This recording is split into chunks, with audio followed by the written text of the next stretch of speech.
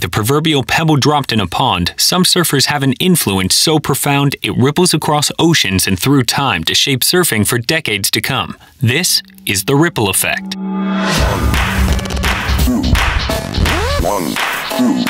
2, 3, 4.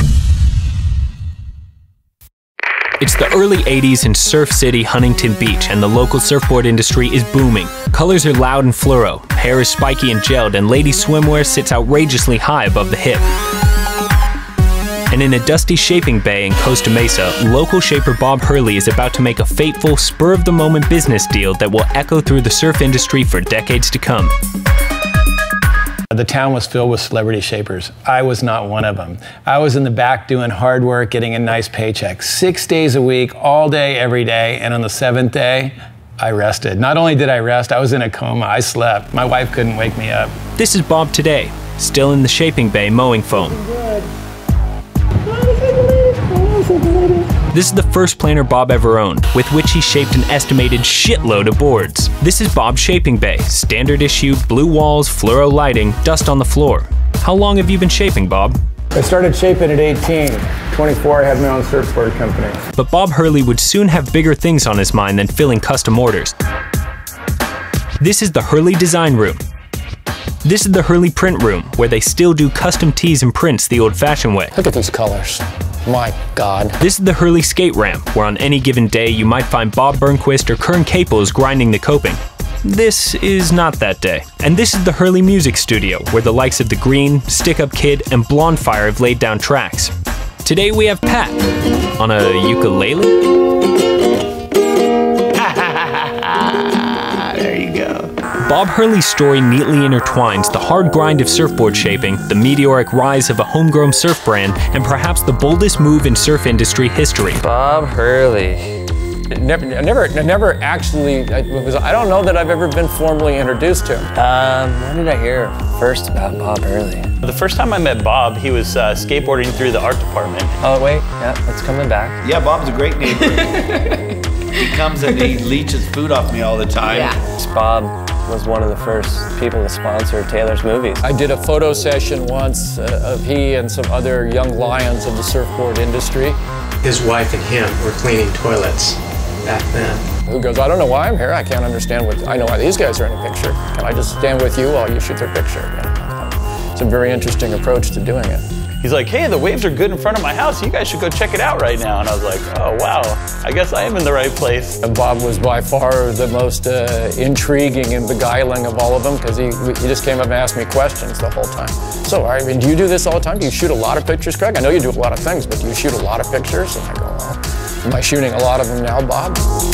Bob's father was in the military and the family moved constantly. Had to meet new friends, learn a new language. My dad passed away in Japan, went back to Rhode Island, and my wonderful mom at 27 with 3 little kids said, all right, boys, we're going to the West Coast. And I said, Mom, who are we gonna see? She goes, I don't know anyone there. We're going for it. Route 66, let's do this. Bob played high school football, and when 2 of his teammates turned up with long, sun-bleached locks, the coach told them they looked like girls and to get it cut. But Bob was intrigued.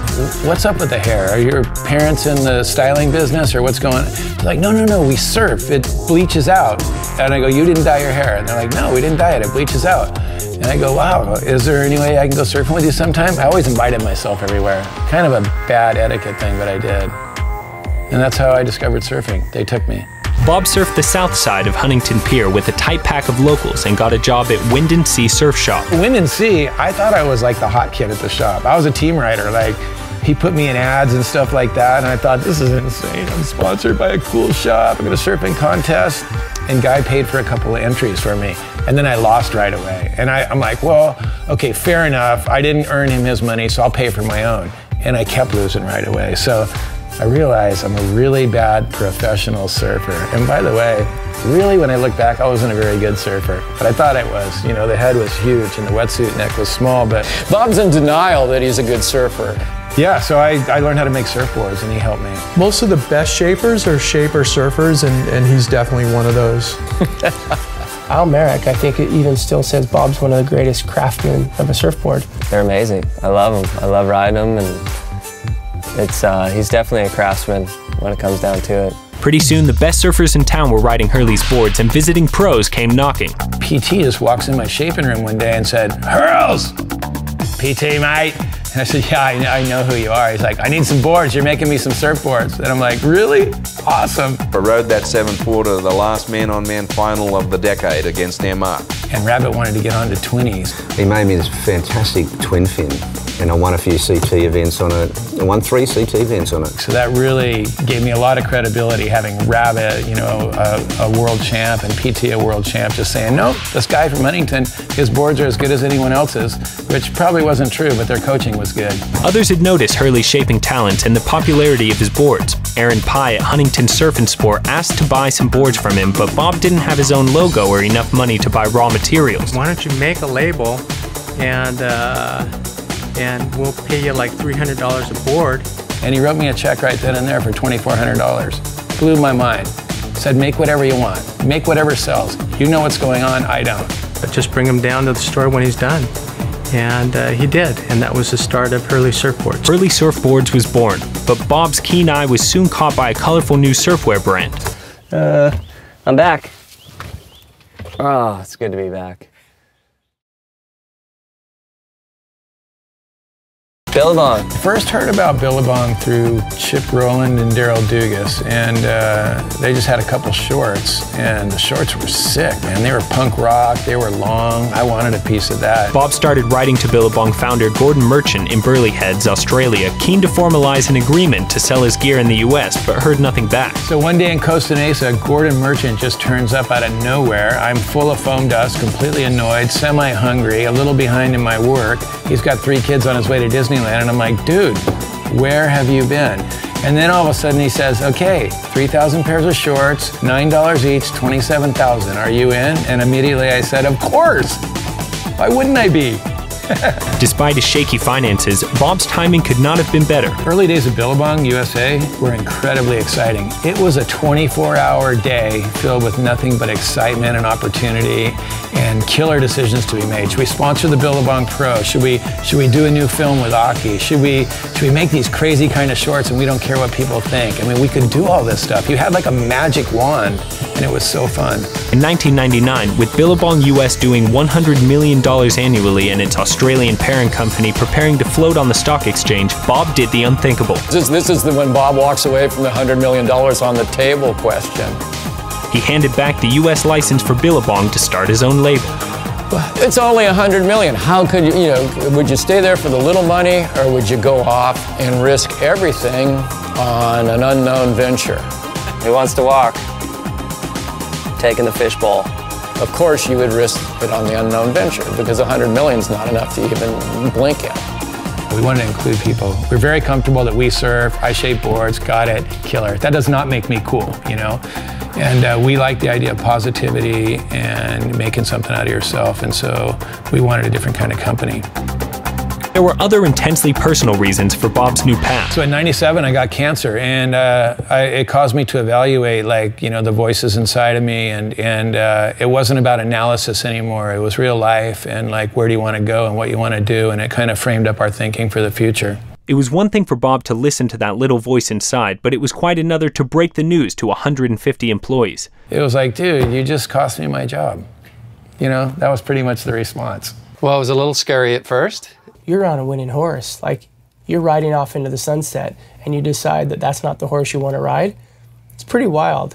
Bob knows what he's doing, and it's going to turn out great. Not only did he believe in himself, but he had a lot of people believing in him too. I had a lot of faith in Bob and what he was doing and where we were going to go. So, you know, it was a little bit of a challenge, but at the same time, I mean, it was exciting. He's fascinating, you know, to watch, in the sense that he just changes stuff up all the time. Arguably fearless.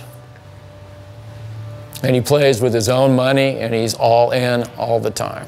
I go, whoa, that is a big change. But if anybody can pull it off, it's Bob. But having taken that fateful leap, the next most vexing question was the name of this ambitious new brand. They're like, you gotta be kidding me. Hurley? Stupidest name ever. Just a complete arrogant asshole. Almost the exact same logos. as like the Hilton. Couldn't think of anything else? It's all about me. Hi, my name's Bob. Look at my name on the shorts. Yeah, put your last name on something, on your shirt. Naming a company is probably the hardest thing you can do. It's got to be so tough. It's what his boards had always been Hurley boards, and I mean, what's the difference? You know, I mean, he wasn't confused. Hurry. It's a brand about moving fast. Hurry. Can't find anybody to say anything bad about the guy. Why not put a good name out there? Why not put a name that everybody in the industry knows and is stoked about? What came with it is his reputation, and that alone just opened so many doors. What does it all mean, man? It all sounds funny in the beginning until you put a logo and some people behind it. It's just like, dude, what? The new brand immediately struck a chord. Its slogan, Microphone for Youth, capturing the zeitgeist and reflecting a new, broader surf culture with close ties to skate, fashion, music, and art. A conversation Bob had with world champion Rabbit Bartholomew 20 years earlier provided the defining ethos of the new brand. I said, Rabbit, dude, you're Rabbit Bartholomew. He's like, I know. And I said, I'm Bob Hurley, but you don't know me, but it's cool if you come. We already saw you as we talked about it. You can come surf out there with us. And he's like, oh, mate, that is so gracious of you. But I just want to let you know, I'm going to stay in here with the kids. That's where I get my inspiration and my energy. And I was just floored at his graciousness, but B, his vision and like where the energy and where the future comes from. Because we're about protecting our hierarchy, you know, and huge life lesson for me. And it really framed up my thinking for my life and business. There was no real plan, but when Hurley soared to nearly $80 million in sales in its third year, Bob soon had to make one. He held a meeting and announced his plan to grow Hurley to $1 billion business in 10 years. Bob soon realized he'd need a cashed-up new partner to fulfill his latest bold dream. He persuaded Nike director Tom Clark to set up a meeting with Nike founder Phil Knight. He goes, you seem really nervous. He actually put his hand on my shoulder. He was so nice. And I said, yeah, I'm sorry, Phil. I thought you were going to do the meeting. Thanks for the heads up. And then he said, Phil said, do you got a PowerPoint we can go through? And I said, no, I don't even know what that is. What is it? And he started laughing and he goes, oh, this is going to be the best meeting of my day. Can we just have a conversation? The former surfboard shaper and the self-made sportswear mogul found some unlikely common ground. The driving force was the boards we made for Rabbit. It was to be lighter, faster, more flexible, which knowing what I know now, that's why Nike made shoes. So that kind of intrigued Phil. The young upstart of the surf industry now had to adjust to life as part of a large public company. So how does Bob spend his days? Text me and Bill, hey, we're surfing at 8:45. It's surfers, it's what we do. I'm gonna go back home now. And then he puts the blinds down and he sits on his couch and he watches Rachel Ray make a 10-minute meal of lasagna with turkey beef in it. Like, who watches that? Then about 3 o'clock he goes, hey, it's kind of windy, but you know, at surfers, that's what you want to do. You want to surf? He goes, hey, it's about 8:30, Grandpa's got to go, and then that's it. Falls asleep on the couch every Falls asleep night. on the couch. Watching the Food Network. Watching the Food Network. Never cooking a meal in his whole No, entire he's life. a professional eater, but not a professional cooker. Hurley embraced Nike's taste for innovation, its Phantom board shorts taking out the SEMA Award as Board Short of the Year for 5 years straight. In 2012, Nike shut down its surf brand Nike 6.0 and rolled its sponsored riders into the Hurley team, making it one of the most stacked surf teams in history.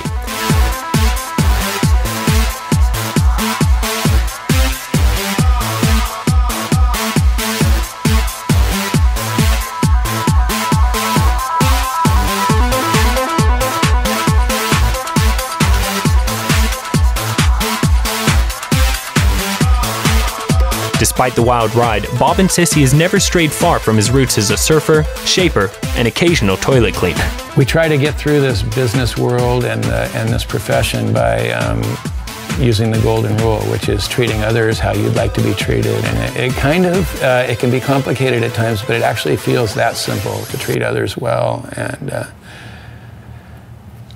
yeah, I think that's it. I don't know. I don't know how I got here. I just did a couple things. It's everybody else. It's not me. That's Bob in a nutshell.